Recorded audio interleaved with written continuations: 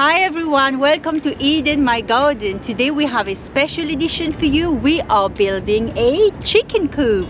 My chicken coop is getting too small for my chicken, so my husband is here. He's got the muscle. He's going to show you what material we need. All yours. All mine. Well, we sourced a really good chicken coop, 96 inches by 55 inches. It's pretty massive. We staked out the ground where we're going to place it, so you'll get to see that. But it's all about getting the right base, so that is critical. Always your foundation is the most important. So what we've done to make it easy to clean, because that's one of the big issues with chicken coops and chicken runs, and we've got both. We bought a flat pack system instead of hiring a carpenter, and that can be expensive. So the details of the website of the supply is going to come up, and you'll see exactly, and they give great deals and they deliver all over the USA. They offer a great deal. I mean, we got this for $499. It's a scoop. It comes with all the timber, all the fixings. As long as you don't mind flat packs, just get a screwdriver and a hammer, a power driver, and that's all you need. And it comes with the chicken run as well as the chicken coop. So we've measured up the base over here. This is kind of like the size that we're going to fit the base, and we've opted to use pavers because one of the great issues with chicken coops is the cleaning. Who wants to clean all the gunk and the, well, let's just put it politely, all the fecal chicken matter? Who wants that? So my wife has got a great idea of just hosing, if we've got pavers, just hosing the pavers down. Just put a power hose to it and it will just all wash away. So what we've done is we've got paving sand. You're going to need that to create about 1 inch of sub base using the paving sand, and we're going to spirit level that. And then on top of the sub base, we bought these mats. These are great for getting a nice level finish. So these come as they interconnect on top of those mats. Then we put the pavers, and so these are foot square pavers. They'll cover the whole of the sub base, and in between the pavers you want to sweep in some dry kiln sand. And we've got a dry kiln sand that once you water it, it goes rock hard, so there's no risk of, well, there's less likelihood of weeds growing up in between the pavers. You don't want that. So this will create a nice smooth base for us to sort of power wash down every time the chicken run gets all filthy. To hold it all together, you really want a paving frame. So you can buy these from Home Depot or Lowe's, and they just interconnect all the way around the pavers, and they're staked into the ground. You lay your pavers inside and it keeps everything nice and tight, because the last thing you want is making all that effort to get a nice smooth base and then it all comes apart over time. This will hold it all together.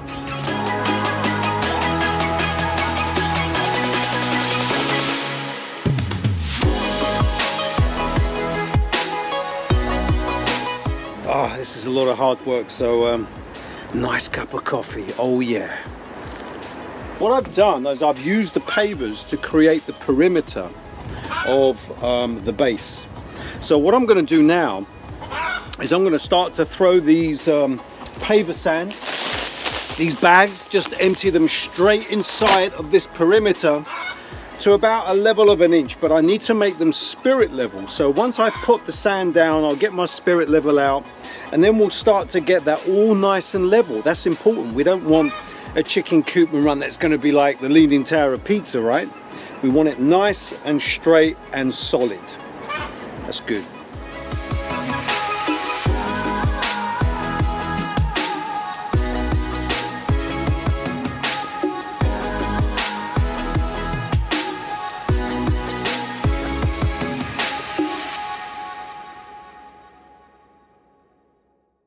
Congratulations, you just won wireless earpods for completing the survey. Well, I haven't completed any survey, I don't know what they're talking about, so bye-bye. Let's get to work.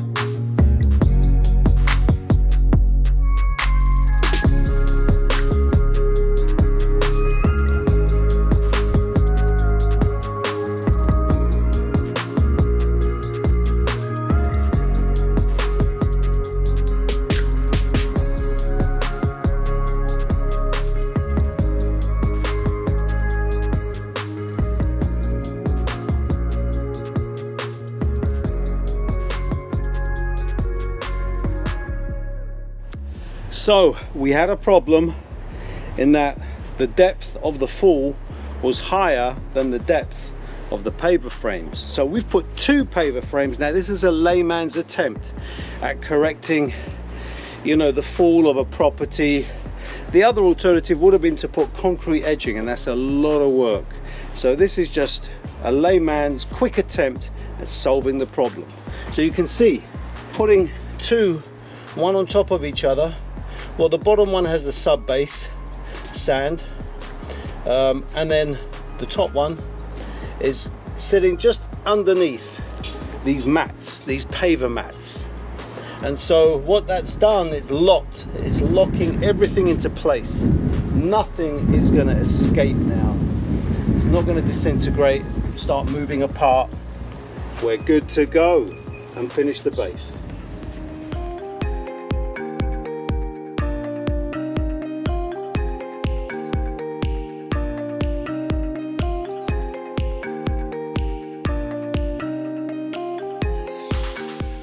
Well, there we go, we finished the base. It's about 5 foot by 8 foot square. There it is right there. Not entirely spirit level, but that's okay, because as my wife washes all the gunk, all the droppings from the chickens on this paving slab, then they'll just sort of wash into the flower bed behind.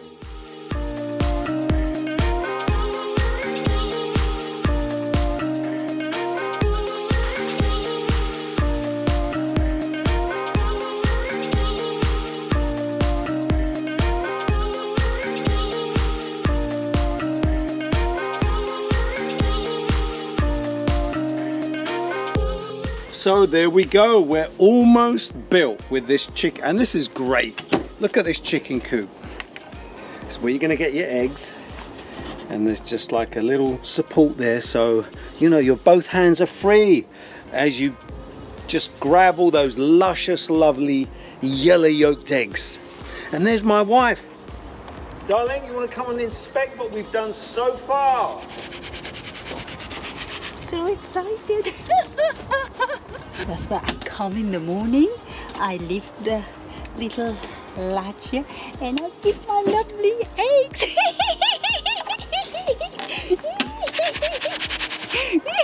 Okay, she's excited.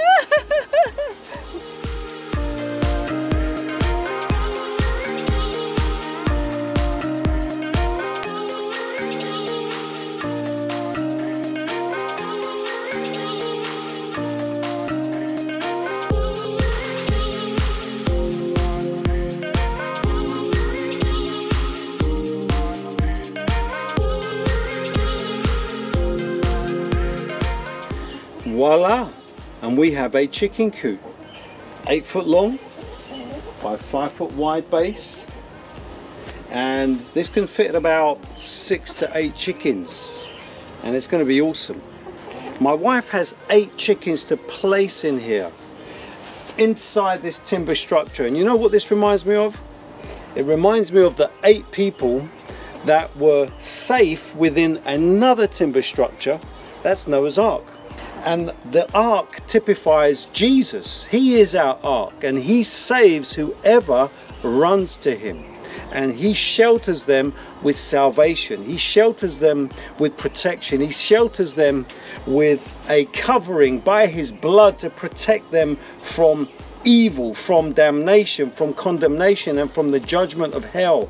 And this is what this reminds me of. Actually, it reminds me of salvation. There we go. So my wife is left to bring her 8 chickens where they will be safe in this coop.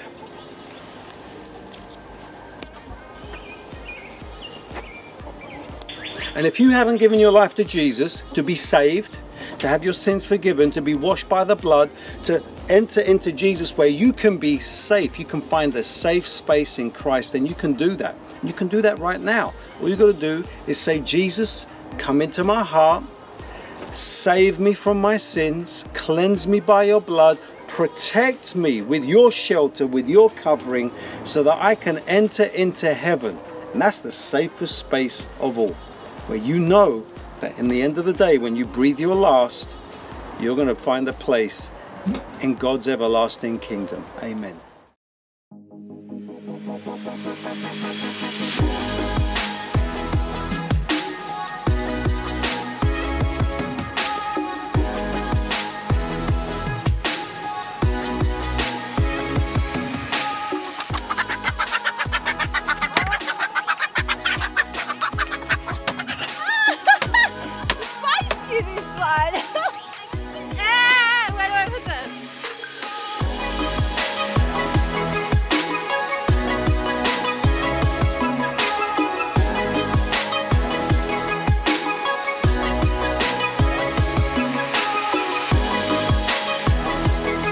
Oh yeah, good.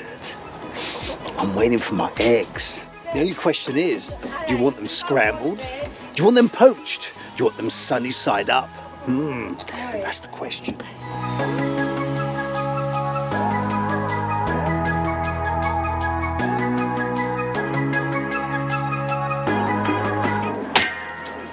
Wait, not anymore. Darling. Dad. Woo! You ready? Watch this. Oh my Watch this. goodness. Okay. Fertilizer that. Yeah. Darling, you... Oh, I want to break this, Mama. should have done, Hannah. Yes. You're taking away my pleasure. No. Look at that. Look at that. Woo! Now. You guys Pascal, flex. Flex, show your muscles. Yeah.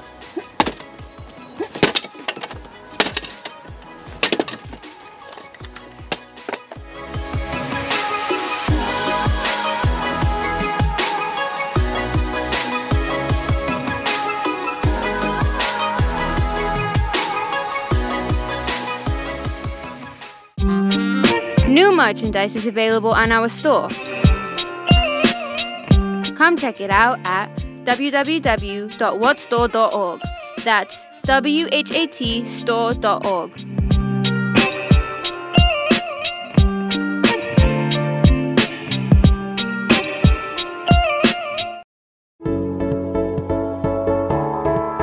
What Music School is now open with the best prices on the market.